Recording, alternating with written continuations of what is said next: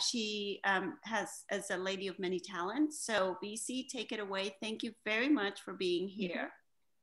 Good morning, everyone. It's an honor to be here and to talk about our veterans benefits, because we certainly honor our veterans. And I am the legal assistant to Keith Leuty. And Keith is, he is an accredited VA attorney. So when you come to us for advice, know that we are certainly in the market and keeping up with the VA and all the changes and all that take place. But I've been working with VA, I guess about 11 years now. And since I retired from the state of Texas, and Medicaid is kind of my star, because I worked in Medicaid for 31 years now. But it was a great day when I was able to team up with Keith, and his dad was a Vietnam veteran, a helicopter pilot. And so I think that's why we teamed up so beautifully, is because all his heroes are veterans.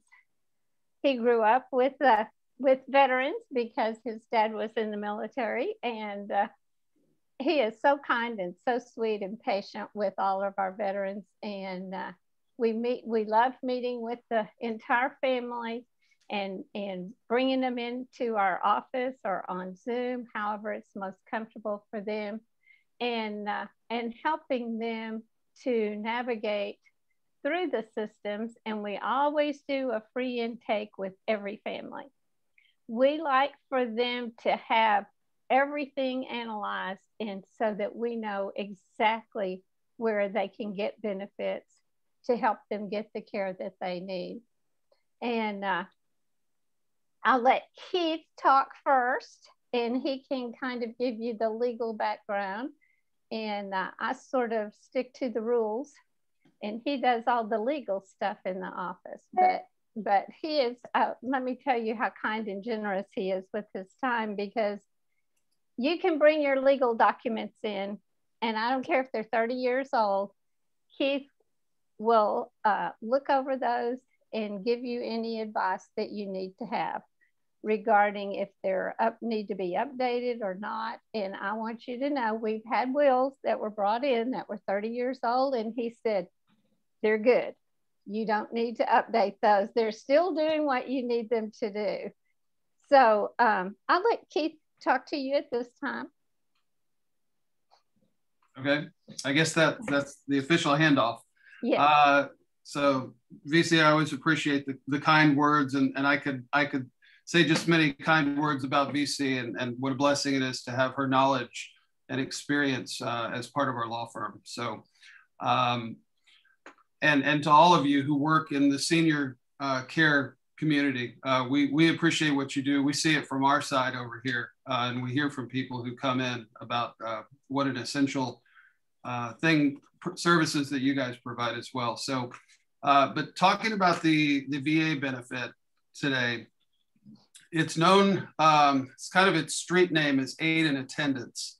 But if you call the VA itself, they refer to it as pension, which is a much more boring name. Aid in attendance has been around since, I mean, many, many decades. And apparently nobody knew about it. And it didn't really start getting known until about the year 2000. And people started accessing this money, which is available for many veterans to help pay for their care as they age. And of course, the more people that found out about it and began applying for it, then our lawmakers started looking at it, and they decided that they wanted to change the rules around a little bit. Prior to October 18th of 2018, it was a lot easier, very, very straightforward to get, to help somebody get the aid in attendance benefit. And then again, our lawmakers got involved, threw a few roadblocks in there, but it's still very possible. And we help people all the time to do that. So what changed on October 18th, the big thing that changed with the rules was that VA introduced a 3-year look back asset transfers. The VA program is a needs-based program. So that means if you're sitting there with $1 million in the bank, VA is going to say, you're too rich, you don't need this. But there are things that can be done for people who are over their asset limits to get them under the asset limits. But VA will say, well, after you make these adjustments, you need to wait 3 years, because they've introduced a 3-year look back. So we tell people it's more important now than it even used to be to get out in front of this, to not wait until you need it, because the answer, if you wait until you need it, the answer might be, well, that's great, we can get it for you in 3 years. And so people need to be thinking about it now. So we start off with the requirements for the aid and attendance benefit. And also I want to tell you how much this benefit is. They do change the numbers slightly every year.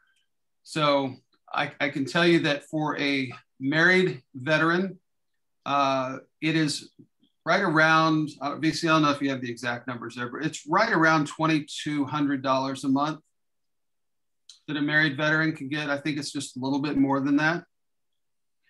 And this money is tax-free, and it is for life. So $2,200 extra per month can make a huge difference in being able to afford the care that an individual needs. Now, if it is an unmarried veteran, the number is a little bit less. It's about $1,850 per month, give or take. 1936. Is it up to 19 now? Well, all right. 1936. Okay, good. So they've raised it by almost about $80. So yeah, over $1,900 for a single unmarried veteran. And for the spouse or widow of a veteran, it used to be about $1,250 per month, roughly. It's $1,245 now. Okay, yeah. All right, so you kind of get the idea of the numbers that we're talking about. And if you multiply all those numbers by 12, it comes out to $15,000 to $25,000 per year, which can be used to pay for assisted living or in-home care or whatever the person needs. And that can help to supplement an individual's income. Now, in order to access this money, of course, there are hoops that have to be jumped through. And the first thing that the VA looks at is going to be the military service itself. The veteran has to have served at least 90 days in the United States military, which for most military veterans, that's not a problem. And at least one of those days must have been during a declared war. And they have a list of dates of what, who's eligible. And if you serve between certain dates, like for some people who came in maybe like at the end of the Korean War, but left the service before Vietnam started, they would not be eligible. But for anybody who served during a declared wartime, whether or not they were boots on the ground in another country, they could still have served stateside. That's perfectly fine. And the military veteran also must have received better than a dishonorable discharge. So anything other than a dishonorable discharge, those are the 3 requirements. The 90 days total, 1 day declared war, and better than a dishonorable discharge. So that's the first hurdle to clear. If you can't clear that hurdle, then the rest of it doesn't matter. Next, we look at the individual's health, because this particular benefit, the aid and attendance benefit, is designed to help people as they age and their body begins to break down and they need more care. So one of the requirements is that the individual who's applying must get certification from their doctor showing that they need assistance with at least 2 of the 6 activities of daily living. And I used to have the ADLs committed to memory, but they're things like eating and bathing and going to the bathroom, being able to get out of a bed and transfer into a chair, things like that. And it does require a doctor's affidavit to confirm that. The VA is not going to take somebody's word for it. But it's been our experience that if an individual lets their doctor know that they're applying And the doctors are usually pretty good about signing those affidavits, as long as they're truthful, of course. I mean, doctor's not going to say something that's not truthful. But if it's close, the doctor will usually err on the side of caution and help their patient out and sign and say, yes, they meet these ADLs. So as I mentioned before, the aid and attendance is a needs-based program. And so VA wants a lot of your financial information. They want to make sure that you're not the owner of a diamond mine or, that you've got 3 Rolls Royces parked in your garage. So they're gonna inquire about your income, your expenses, and also your assets, your savings. And for the income and expenses, that just becomes a mathematical equation of showing that your care needs exceed your monthly income.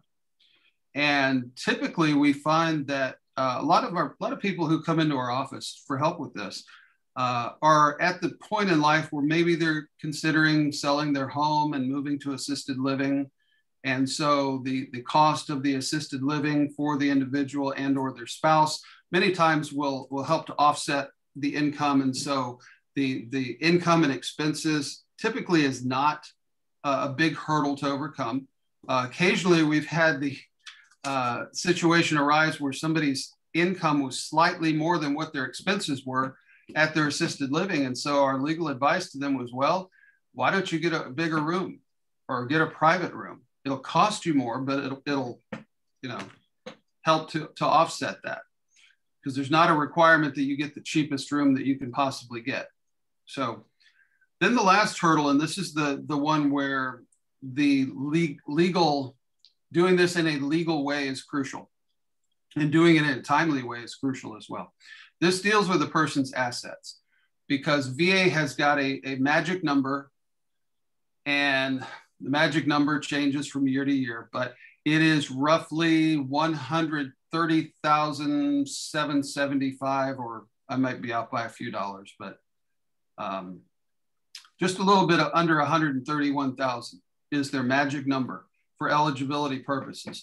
And what this number represents under VA's program, to find out if you're under that number, an individual would take their yearly income, whatever that might be, if they have $50,000, $60,000 worth of income, and add it to any non-exempt assets.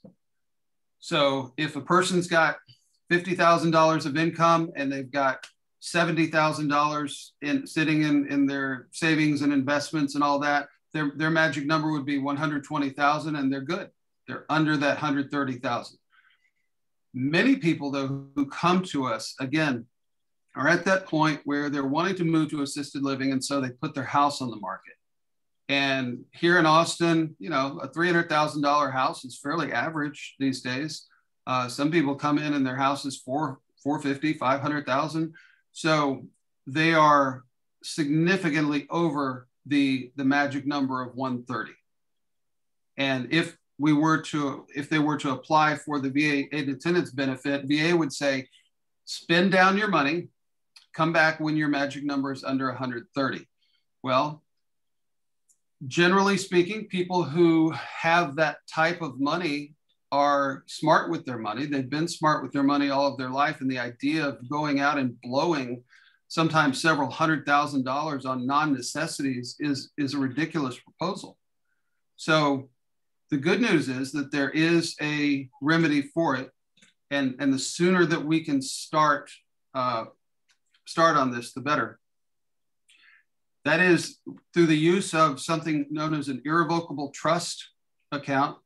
An irrevocable trust, we can create that for the individual, and they can put their non-exempt assets into this irrevocable trust. And over the course of time, what the assets that they put in the trust become invisible to VA. They don't count against them. And again, used to be before October 18th of 2018, we could create a trust, transfer the assets, and basically they'd be eligible 1 month later. Nowadays, thanks to lawmakers doing what they do best, taking something that's not broke and breaking it, there's now a 36-month waiting period. 3 years. So it takes 3 years for those non-exempt assets to become invisible and not countable by VA. And when I say non-exempt assets, if a person owns a house, that is an exempt asset. The minute that they sell that house and turn it into a pile of cash, that is now not exempt, and VA is going to count it. And since we meet up with a lot of people who are right at that transition stage, our first question is always, if you own a house, what is your plan? Are you planning to keep it, rent it out? Because if you rent it out, then that changes the income and expense equation. Are you planning to sell it? Are you planning to gift it to one of your children? What's the long-term plan? Because what we don't want to have happen is for somebody to get on the VA program because their house is exempt, and then suddenly they say, you know what, I'm going to sell my house. Well, now guess what? VA is going to kick you off, and you're going to have to wait, and you're going to have to start that 3-year process. If you put the money in a trust, you're going to have to start the 3-year process. So it's important to make some permanent decisions about the house before we ever get started. And the trust itself, a lot of people ask about the trust and how it works. And the thing I'd like to tell them, it's kind of a lengthy discussion. We tailor the trust to everybody's specific needs, but in general terms, the trust, there are different ways of taking the assets and making them invisible to VA. And there are groups out there who advocate a different methodology than we use. Some of them will say, take these non-exempt assets and put them in a long-term annuity. And it essentially turns a lake into a river. So it becomes an income stream. The problem that we see with that is if you put the money into a long-term annuity, you're locking it up where you can't get to it. What happens if you need it? What happens if not only you need it, you want it? It's your money. You should have access to it. That's why we use the irrevocable trust, because the money is just as accessible as if it was in a savings account. I mean, depending upon how much you want to take out, sometimes the bank will make you wait a few days if it's a large amount, but the money is very accessible. It's not locked up long-term. The key thing with the irrevocable trust is this. When you create an irrevocable trust and you fund it, you name a trustee, somebody who's going to be in charge of that money. Usually, most people will choose their most trusted adult child, who's the most responsible one, put them in charge of it. That is the person who has the key to the vault. They are the one who can go into the trust and pull money out. The person who creates the trust cannot legally do that. Otherwise, it would not be an irrevocable trust.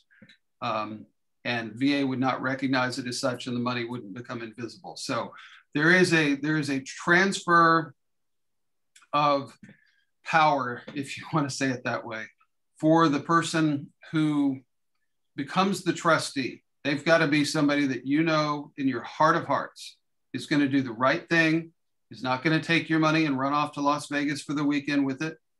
And it's got to be somebody that if you need the money, you pick up the phone, you call them, and they say, okay, I'll get what you need.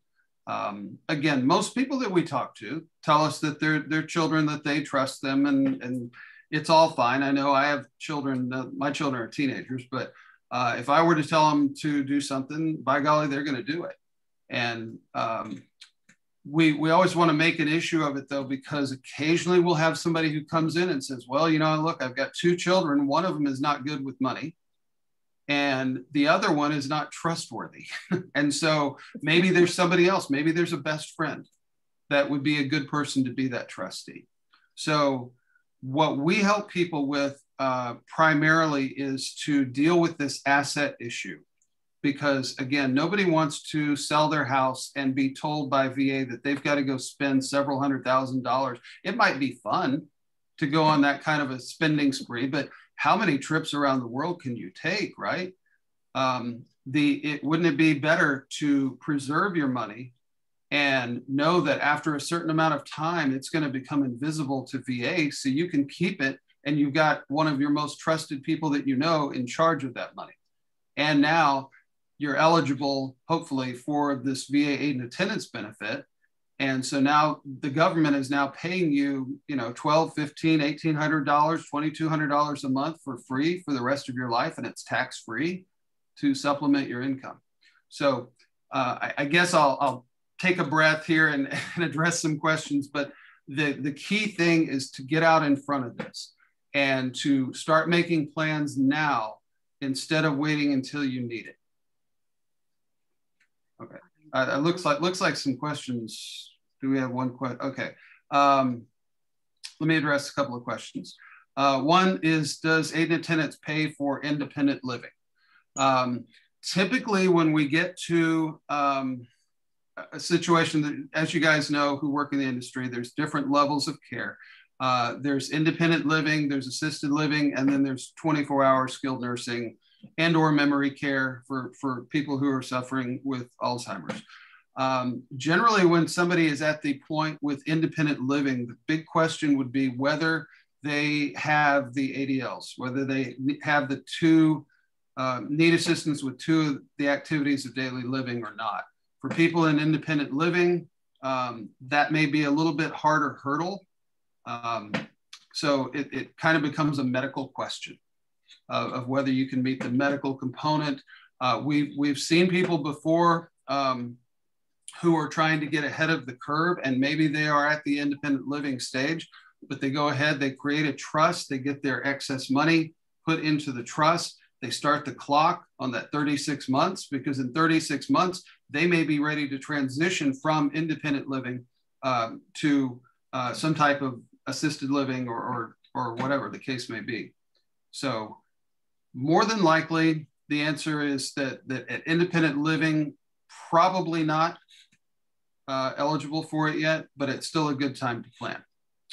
All right, next question. My dad doesn't live with his wife anymore, but they are still married. Is he still eligible for the 2,200? Okay. Under Texas law, until you're divorced, you're still married, even if you're living in separate places. So I can't say that we've ever had a case specifically like that, but my initial reaction would be, hey, you're married until you're not. And I've heard of people before being separated for, 3 to 5 years.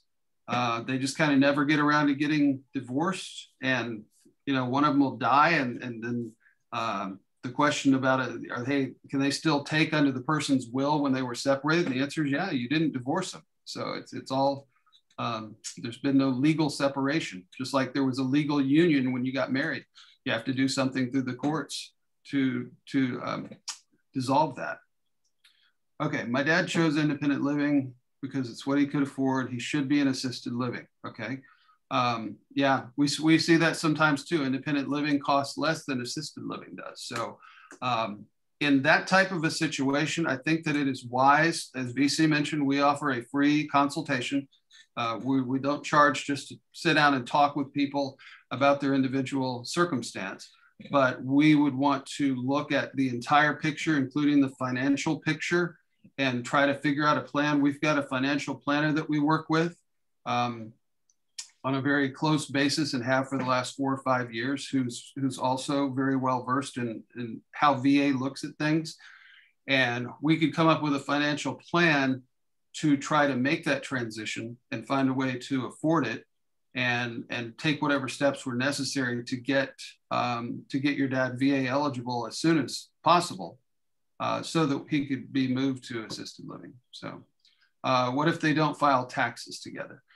Again, under Texas law, and I'm not a family lawyer, but everything I've ever been told about family law is you don't have to file taxes together as a married couple. Most married couples do, but that you're not divorced until you're divorced. So, okay, that's all the written questions. Anybody have other questions or yeah? Lynn? Hi, thank you for that. Very informative. I'm asking, can you just give us a rundown of what the exempt assets would be? You mentioned house. Is there anything else that you can own?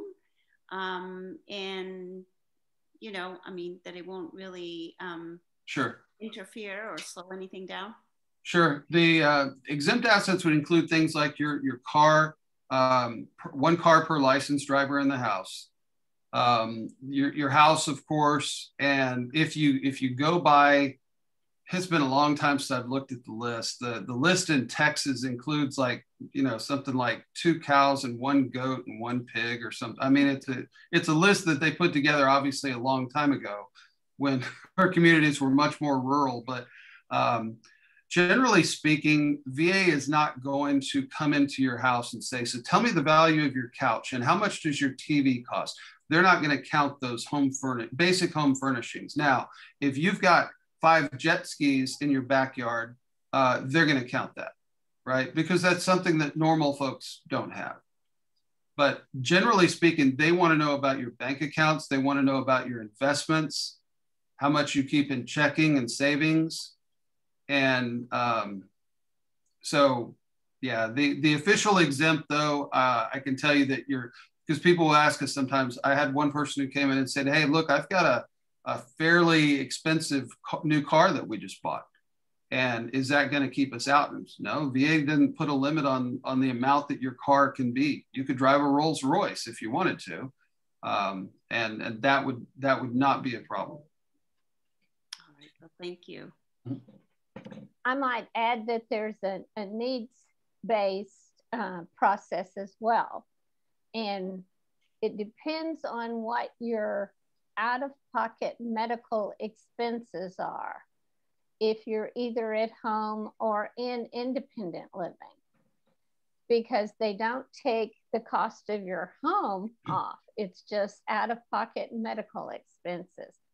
So many times that's why individuals go to assisted living, is because if their cost of care in the assisted living is $4,000 a month and their income is only $3,500, then there's an unmet need. So you would have to be paying caretakers if you're staying at home more than your $3,500 a month that your income is. And in the case of a husband and wife, we count the income of both of them. They don't give an option for one not living with the other. So sometimes that's a difficulty as well. So, if there's, I have had situations, especially in Medicaid, where because of abuse, one is taken from the home, but there has to still be a division of the property done legally in order to meet the Medicaid requirements. And it's pretty much the same on the VA side. If they go to court over this case of abuse, then they can set aside and give her half of the assets and him the other half. And also, her interest in the home, he could have to actually buy that from her if one's staying in the home and one's not. So it gets very, very difficult when you start looking at assets, because, if there's 2 homes, if the wife owns a home and she's living in, and the spouse that she's separated from also owns a home, then there's not going to be forgiving 2 homes. They can live together. So the VA is only going to exempt the one. So it could be that they had to maybe make that a little more formal and be divorced if they want to. But, maybe one spouse doesn't want to give up the VA benefits either, though. VeeCee mentioned divorce. That reminded me, occasionally we will get people who come in and with this question, and it's an important one. If an individual is a widow of a veteran, they can be eligible for this money, but if that widow gets remarried, they are no longer eligible. So, that's one question we always ask is, well, okay, so you say you were married to a veteran. Was that your last marriage? If you got remarried, it's great for you, but VA is going to say you're no longer the widow of a veteran that's eligible for this. many times they also married another veteran where they could qualify possibly under the new husband's veteran benefits. But all of that, you know, they had to, they didn't have to necessarily be married during the wartime, but the veteran that they're getting the benefit from has to have served during that particular wartime. One other quick note: when we talk about creating the irrevocable trust to make the money invisible, VA has got a requirement. If the beneficiaries of the trust, most people who set this up will say, all right, we cannot be the beneficiaries of this trust because it's irrevocable. So we'll make our children the beneficiaries of the trust. And then they'll take one of their children and make them the trustee in charge of distributing the money. If one of those children live with mom and dad, we see that from time to time, people have moved in with mom and dad, or mom and dad have moved in with them. That whoever the parents are living with should not be a beneficiary under this trust, because VA will say, look, you didn't really put the money out of your legal reach if you're giving it to somebody who lives underneath the same roof as you. If one of your children lives with you, then they're not going to count that. So one of the questions that we always ask people is, you know, look, you're telling me that you've got a daughter that you trust to be your trustee. Does she live with you, or does she live in her own place? That's a critical component question that we want to be sure to address. Linda, I saw you started to raise your hand. I feel like my dad, he's a veteran, and he's 97, and I feel like his financial situation would meet all the criteria. But VeeCee mentioned the need-based process. He doesn't have a lot of expenses because he lives with me now, and I'm his caregiver, and I'm very cheap. I mean, I'm not sending him bills yet, but I would hire somebody. I would do things differently if I felt that it was more affordable, or if I had the 17 or the, can't remember what, the 12, he would be unmarried, 1936 a month. You know, that kind of money would afford me a whole lot of assistance and help with his care that I don't afford now. Okay. So do you already have to be paying for assistance, or you know, I'm kind of waiting. They have to either be in the assisted living community and having that out-of-pocket expense, or they have to be having caregiver expense, and that has to be an out-of-pocket expense that's either equal to or greater than his monthly income.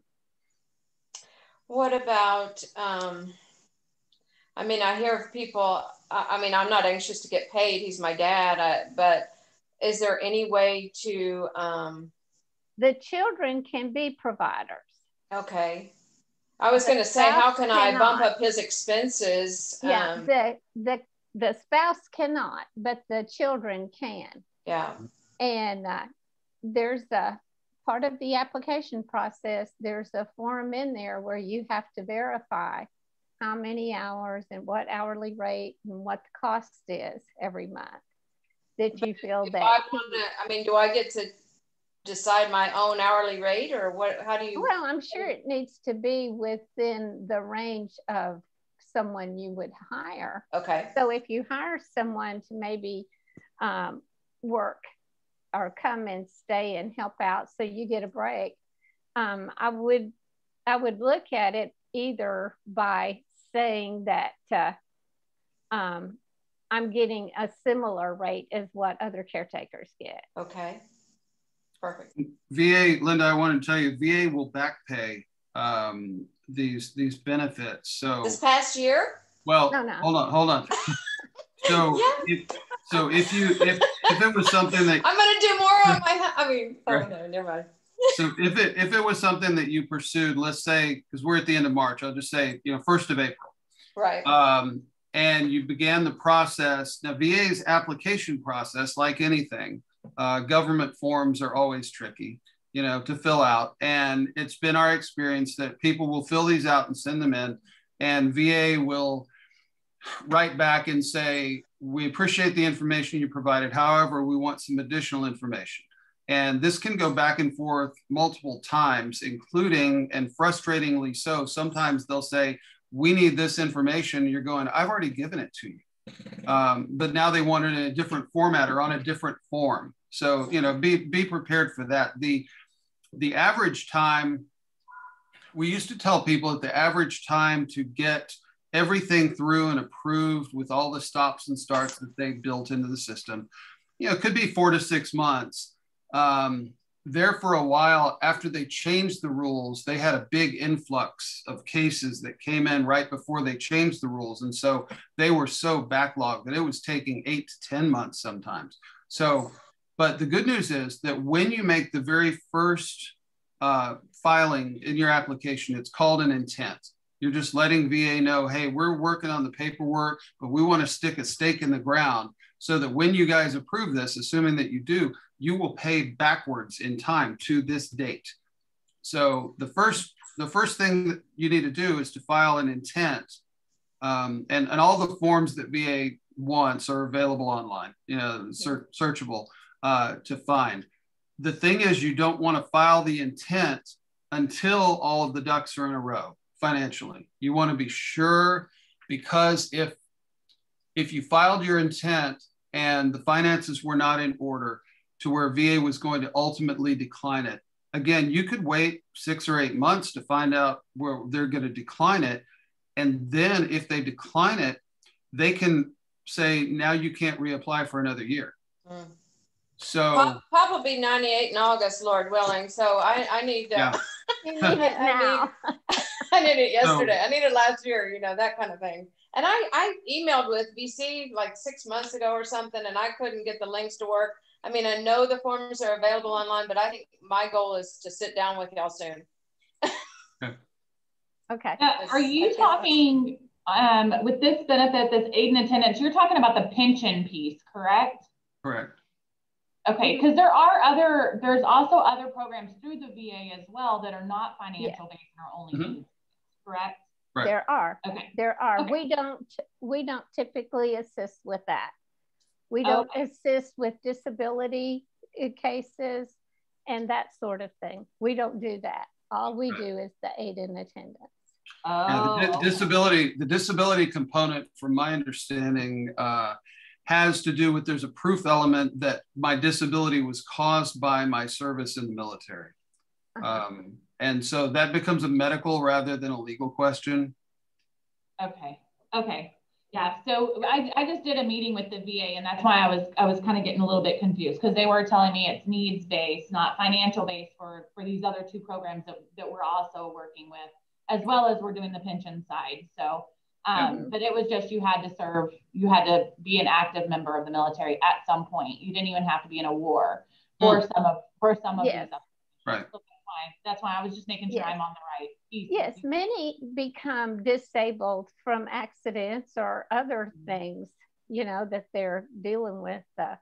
Well, they were saying they didn't have to be deemed disabled. They just have to have served in the military. It's just a VA benefit for once they get older. So even if they get Alzheimer's, or if they, you know, just normal ailments that we see out here in the community. So, but that's a different topic than what you're talking about. So that's fine. I just want to make sure we don't do those programs. We don't know all of it, and we don't even attempt to. But the things that we can help with are the aid and attendance program, which is, and it is a check that just goes to the veteran every month. Okay. And it's for them to their use and benefit, however they want to spend it, if they want to spend it on their care. And there's many that have VA contracts. Now, some I have worked with, they had the same needs-based and financial requirements as the aid and attendance program. Okay. So everyone has a different VA contract. So I don't even begin to know about those. Okay. I can always send them to someone I know that has a VA contract But if they are disabled veterans, and because I do the Medicaid side too, there are some VA qualified nursing facilities that they can actually get the care they need, and it doesn't cost them anything. And they can have assets, they can have income, and because of the disability that they have, the VA contract will pay for all of that. Now, during all my years, that's part of what we're involved in. Yeah, now let me tell you, all of my years working in the Medicaid program, I have had situations come back to where when, and the veteran I was talking about stroked, but it was not, any kind of disability he had during his military service. But he was staying in a VA facility, not a VA contract facility, but in a VA facility. And he was married, and they made his wife apply for Medicaid. Well, her dad had passed away, and she inherited over $1 million worth of assets. And so he couldn't qualify for Medicaid. Oh, goodness. Yeah, without, the spin down and all. Okay. I want to address a question that Maria had put on here about, this, again, this goes back to the husband and wife who are separated. And in this case, Maria is saying that her dad's wife kind of kicked him out and took everything. Again, under the law of community property, any asset that they accumulated during their marriage together would be community property, no matter whether she's sharing it with him or not. If there were assets that she had prior to marriage, obviously that could be deemed separate property, but that really becomes a legal question for a court to determine. Many times people will have a prenuptial agreement, or if they didn't think to get one before they got married and there was a need for one, you can do one after people are married. It's called a partition agreement. Or if they get divorced, obviously that's part of the big divorce decree, is deciding who gets what assets. So what I'm seeing here, and the way I'm interpreting this, is that she may have taken everything from him physically and thrown him out of their home, but legally speaking, that half of that community property should still be his. Now, it might take a court case for him to enforce it. It doesn't sound like he could just go up and knock on her door and say, give me my half. It doesn't sound like they have that kind of relationship. But VA, I believe, would see it as, look, they are still married, and so half of the community property belongs to him. And they're going to count, because he's still married, they're, like VeeCee said earlier, they're going to count both of their incomes and all of the assets that either one of them owns or they both own together. So hopefully that answers that question. I know that's a tough situation when you're dealing with two issues simultaneously like that, but I think that's how VA would look at that. VeeCee, you're muted. Myself. There you go. I was coughing, so I muted myself. Unfortunately, when people become ill or maybe have the beginnings of dementia, these become tough situations. And I know families feel the need to take action.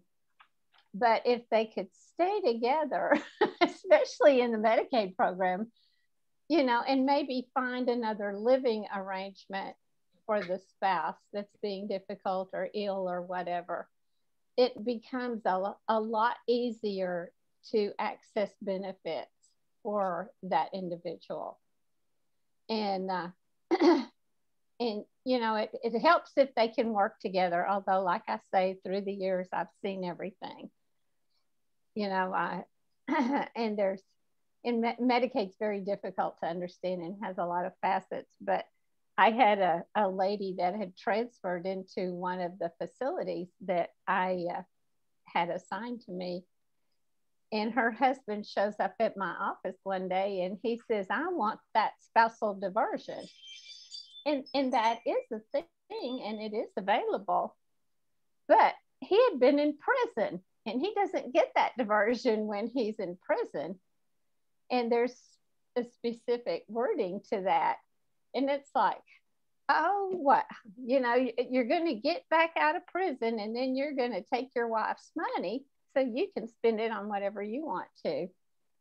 And we told her there were options. She didn't have to allow him that diversion, but he wanted it, and she let him have it. So you have a lot of situations that arise that are maybe not the most common situations. You know, my parents were married for 72 years, and you know, they couldn't imagine being apart. And when my dad passed away, my mom says, I can't live anymore because he's just part of me. And I said, no, you still have work to do. God will take you when he's ready. But, you know, it's real tough situations. They're emotional. And we can help them to see that it can all happen. We help them, they're saying, oh, how would I ever sell my house and get rid of my things? Well, I have a networking group, and we have people in the networking group that's what they do. That, you know, they make it easy for them. It makes it, because those kinds of things become overwhelming when you've been living there 50 years. It's like, how can I never do that? Plus, my husband needs care, or I have a disabled child or whatever. But we can help them to see that those things can happen. We have people that, you know, are caretakers. We have people that provide all kinds of services.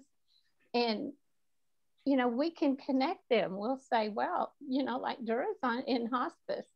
And the other day I was shopping somewhere, I forgot where I was. And the young lady that was the cashier told me that she was sad. She was had lost her mom. And I immediately told her, well, you need to get grief counseling.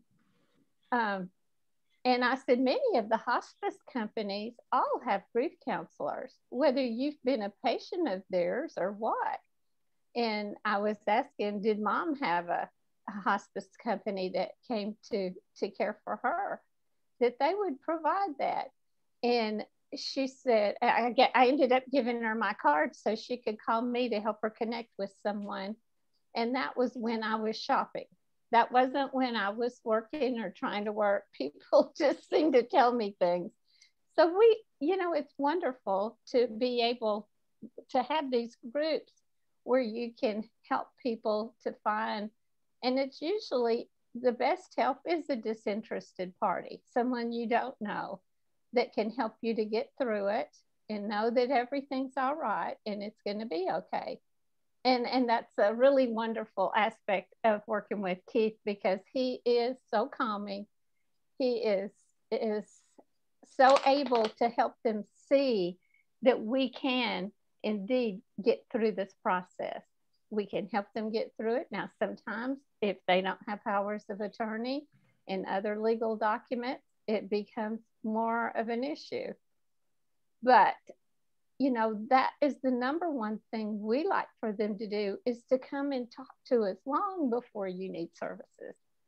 Come and talk to us, get your legal documents up to date, so that when somebody needs, because many times it's a fall, it's an emergency, medical emergency, or something that gives you the disability, and you want to be prepared for that, whether you're about to have surgery or whether you're, you know, your health is declining. And that's what we like for them to do, is to start planning before. And of course, most of them are not, but we love for them to start planning before they need the assistance, because it makes it so much easier for them to get what they need and the care they need when they need it. A lot of people who come into our office, just to kind of echo that, they either don't know what they don't know, or they've heard from a neighbor, or they've looked online and they've got conflicting information, at a minimum, we encourage people, come in, schedule an appointment, come in and sit down. We'll talk to you. We'll, reserve some time, and we can at least tell you the truth so that you can then make an accurate assessment. I've seen people come in and they've got the wrong impression about a lot of different things because they've heard from different sources. So at least come in, talk to us about your situation. We'll explain all of your options to you. As far as the legal fees and everything, I'm a big believer in having flat rate costs on things so that we can tell you exactly what things will cost. There's no surprises. There's no, retainers and billing hourly and all that kind of stuff where people don't know exactly what they're spending. We'll tell you exactly what everything will cost. We'll give you a realistic timeline and work out a plan. And so then, going forward, whatever you choose to do, at least it's with knowledge. So. Yes, we help them to see their options and be able to direct themselves in the option that's going to fit the needs of their family. Right. And yeah, that's mostly what we do is provide information, and we always see them for free. We let them come in and we talk to every family for free. And it's usually a couple hours, because by the time you go through everything and let it kind of soak in and kind of do it in layers, it takes that long. It just takes that long to be able to do the assessment, for them to be able to understand in how they can take the steps that's going to benefit their family. And a lot of times then they're knowing they need a facility, but they just need someone to verify to them that, yes, you can't take care of someone 24 hours a day forever. You can't hold up to that. You've got to get some help. And you can decide whether you want to have someone to come in and help, or if you want to have other family members to contribute. We don't see real great success with that in every situation, but with some we do. And also to mention, the home health agencies, some do personal care, some, if they've had an incident, they can be under the Medicare guys, and that will help financially. Or, they'll say, well, they're wanting to put them on hospice. Okay, that's a great program. Put them on hospice.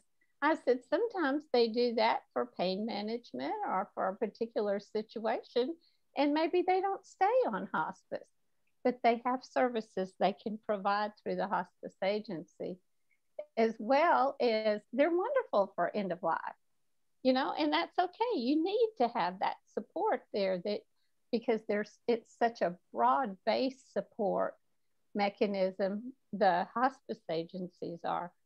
And I don't know why they're afraid of it. It's like that it's ordering the death of their family member if they go to hospice. And it's like, no, it isn't, because sometimes they get better. We don't have that answer. We don't know that. Hospice gives life, not death. Hospice it does. gives life. It does. It's so wonderful. And I said, if you're qualifying for that, take it.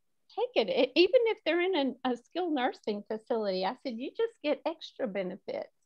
Always let them provide that if they can. And you want what's best for your family member, and you can't do it all. You just can't do it all yourself.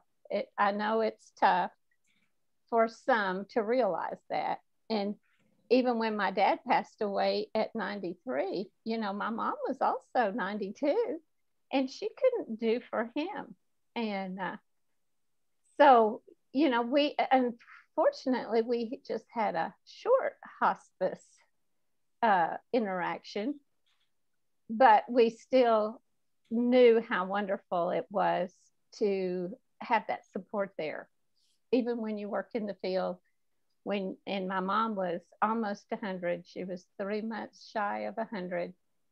And when they told us we needed to call in hospice, and we never hesitated a minute. And although I wanted to be there with her, I felt comfortable with the fact that I couldn't be there. I'm old too. I can't be there every minute.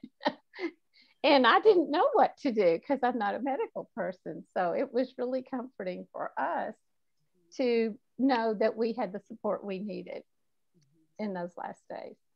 I think just kind of big picture is that VeeCee kind of touched on and mentioned Medicaid, and she's going to be doing a seminar here that goes into the big issues with Medicaid. But that is something that even when we do a VA case, we're looking forward to Medicaid, because people tend to have greater health needs as they age.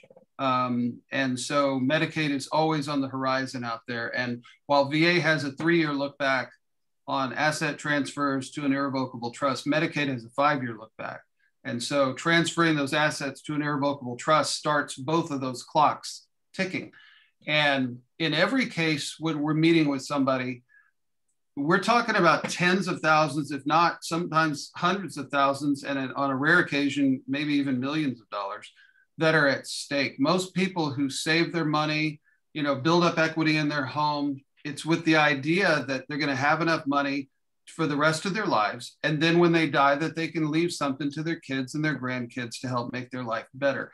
Very few people would ever say, you know what, I saved up all my money so that in my golden years, I can spend it all on my healthcare and then have nothing left when I die. Nobody's ever walked in the door and told us that. So with a little bit of planning, not only on the plus side, you can add more money into that bucket through the VA aid and attendance, you know, up to $25,000 a year, which since it's tax-free, it's really more like $32,000 a year in income. And then to be able to preserve either the money that represents the equity in the house or savings or investments or whatever else, rather than have to spend down to become eligible for these programs, the ability to save that money and preserve it is crucial. And I wish that when we started all of this, we had kept a chart, because I'd love to have that. If you know how McDonald's used to have the millions and millions served,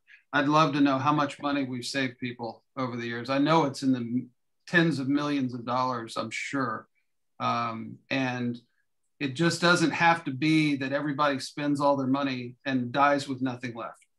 No. But you do need to start taking the steps now while you can, because sometimes we'll get people who, they waited too late. And especially if they are dealing with a parent who has a dementia diagnosis. The best explanation I ever heard for it, I mean, I'm not a medical doctor, but as soon as you get diagnosed with dementia, the window is closing, the window of opportunity to do things legally. And it could be years, or it could be months or weeks, or you don't know how long. And so if there's somebody that you run into that there's a dementia diagnosis, encourage them to come talk to us, as soon as they can, because there are things that can be done. Just again, not to go into the Medicaid thing, but you can own a house and get on Medicaid, but Medicaid can put a lien against that house when you die. But there are ways around that. And I always tell the story about a friend of mine who didn't talk to a lawyer beforehand, left her house to her two sons. It was a $400,000 house, and it was paid off. And they thought that they were going to get $200,000 each. However, she'd been on Medicaid for a while. And so Medicaid showed up at her probate after she passed away with a lien of $137,000 against the house. And that's basically, you can't defeat that lien. And so her sons lost out on $137,000. And that's the bad news. The good news is that it doesn't have to be that way. If you come see us, we'll tell you about ladybird deeds and how a ladybird deed can defeat that lien. And we could have preserved $137,000 with a one single legal document that costs, I mean, not nothing, but it's not one of our more expensive documents. So there are ways, the more you know, the better off you're going to be. knowledge is power. We're here, we're willing to share that knowledge. We enjoy doing that, especially with our military veterans, because VeeCee and I are both children of military veterans. So we have a fondness in our heart for our veterans. And anytime we can answer any questions for them, or if any of you guys have any follow-up questions that you think of after today, email us or call us or let us know. We're here. I have one question before we get off. And I recently was trying to help one of our patients on the spend down issue. It was with Medicaid, so I don't know if it applies the same with VA benefits as well, but I did not realize that you, and maybe I'm incorrect in this, so correct me if I'm wrong, but you can actually, as part of spend down, use your money to prepay your funeral expenses and family expenses. That's true. You can only buy funeral plans for yourself and your spouse, or if you have a disabled child. That's the only exceptions to spending the money down. But when there's an individual, we can help you with that, let me tell you, because we can save, if it's a couple and one goes in, we can save all the money for the spouse that stays at home. They don't have to spend down anything.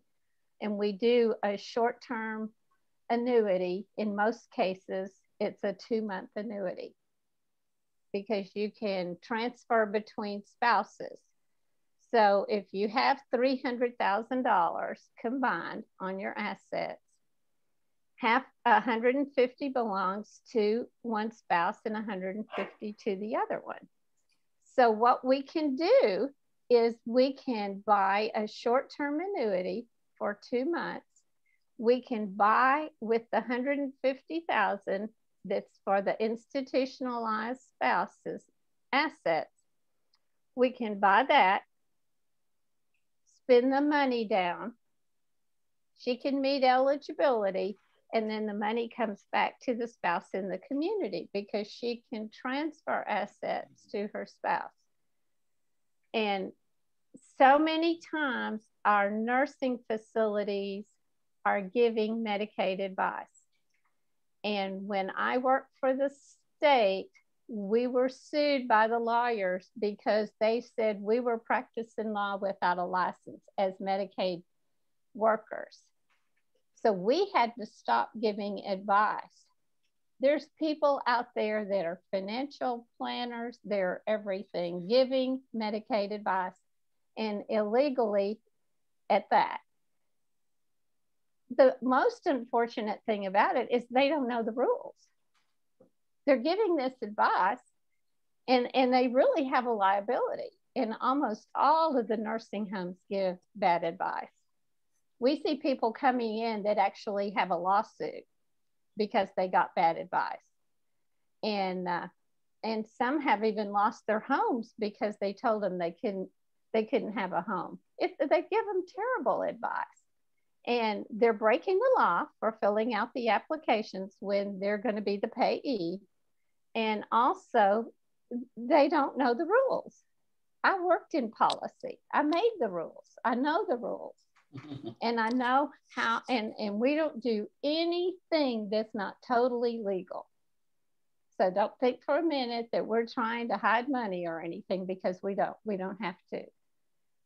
We follow the rules that they set up. Yeah, the guidelines. It's like anything, if you know the rules, there's a lot of things built into the system that can be advantageous, but you have to know that they exist.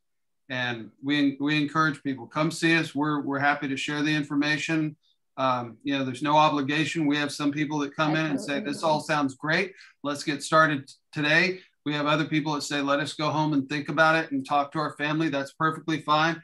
And we have some people who listen to all of it and say, yeah, it doesn't fit us. Thanks. You know, have a nice day. And we say, have a nice day. So. Yeah. And some say, well, I don't want to be on a federal program. Okay.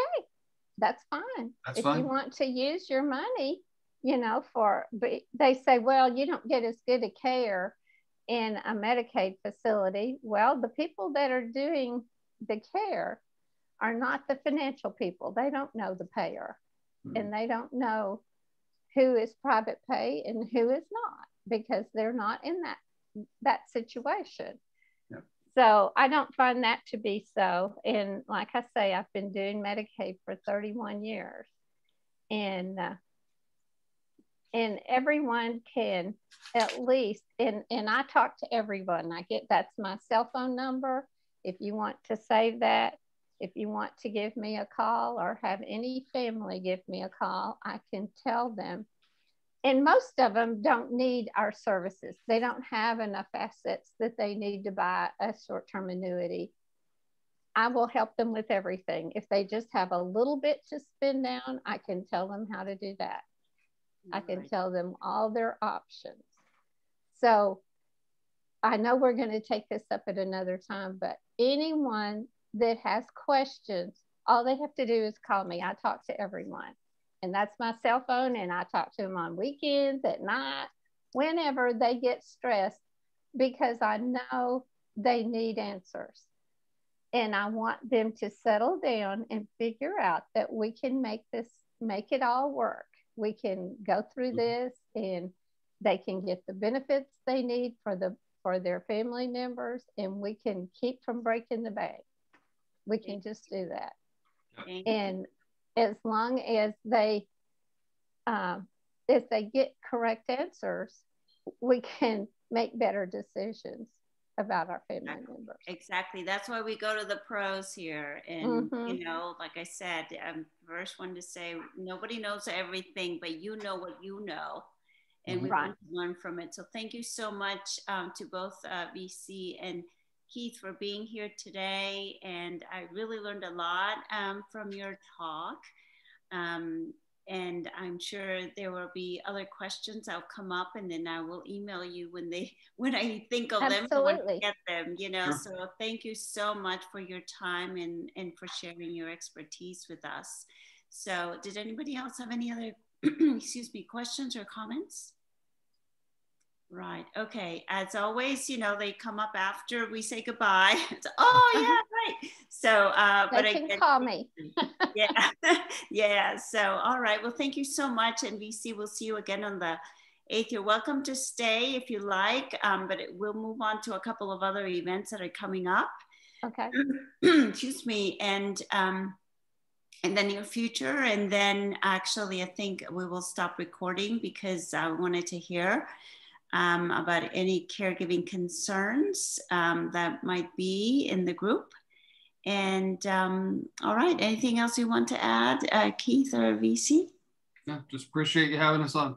Yeah, thanks so much. Thank you so much. All right, have a wonderful day. Thank you. You too. Bye-bye. All right, thank you. Bye-bye.